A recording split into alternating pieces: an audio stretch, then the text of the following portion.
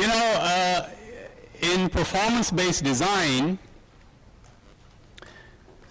when you design a structure, the owner can come to you and say how they would like the structure to behave during the earthquake.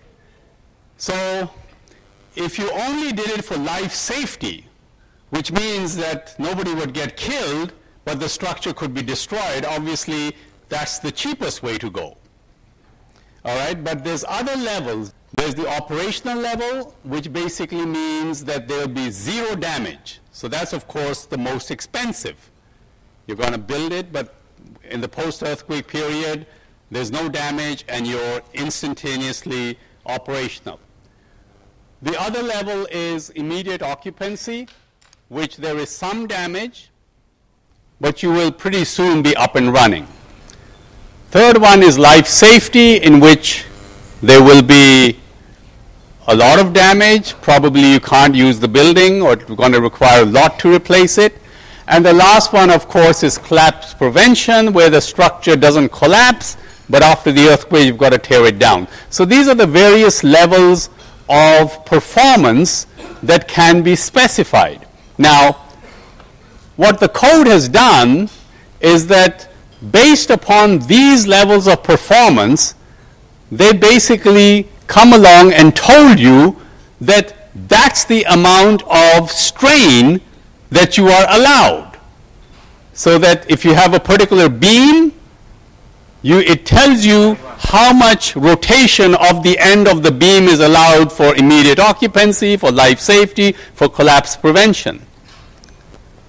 Because you're not talking about stresses anymore.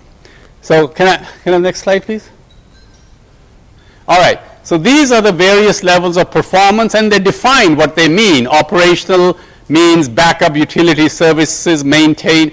It's essentially, the bottom line is that as you go up the level, your performance is higher, it costs more to build, and the loss is less in an earthquake. As you come lower, it's cheaper to build, but you don't perform as well. And these various levels are really unimportant as to what they mean. I mean, they mean exactly what I've said. Now, there's some details, what kind of damage is allowed, you know, how much it's going to cost. Those are the wide variety of things that are detailed in this ASCE 41, which is the guide or the specification associated with all of this performance-based design. But essentially, the point is that you are designing to a particular level of performance. And in the level of performance, essentially what it means that you establish how much deformation is allowed. All right? And you have to stay within that deformation in order for it to satisfy the code. Can I have next slide, please? Now, those force deformation relationships that we talked about in the beginning, where I had a force deformation relation of just a bar. You know, we had drawn the force deformation relationship, stress strain curve of a bar. Then I had a force deformation relationship of a beam. What the ASCE code has done is that for a wide variety of different components, whether they were beams, columns, reinforced concrete beams, reinforced concrete columns, shear walls, connections, a wide variety of different systems like that, what the code has done is defined force deformation relationships. And essentially they are of this form, where you have a linear segment, you have a nonlinear segment, and after a while you have a strength loss segment, and then you have a residual strength. So they have idealized the force deformation behavior in just these, essentially these 4 lines.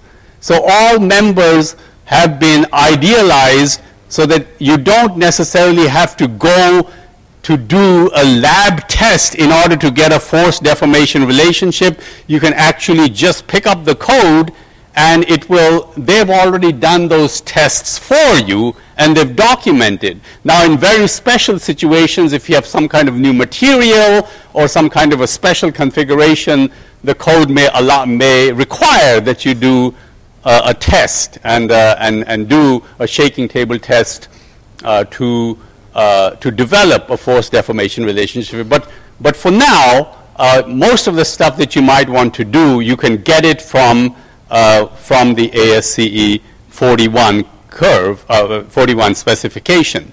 And a lot of this stuff is already built into computer programs. Like if you, for instance, use ETABS, you don't have to do anything.